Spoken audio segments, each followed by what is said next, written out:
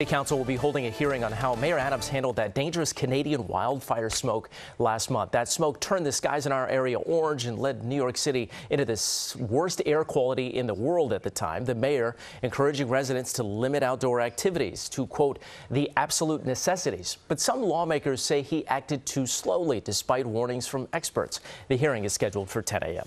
We're expecting another update from New York City officials on the ongoing asylum seeker crisis as the city continues struggling to find places to stay for the hundreds of people arriving each day. Meanwhile, 2 emergency respite centers, including the one at Crowne Plaza Hotel, at JFK Airport, and at 47 Hall Street in South Ozone Park, Brooklyn, will both transition to humanitarian relief centers. The new centers will provide a range of services to people who need them, including ensuring people are able to reach their desired destination if it is not New York City.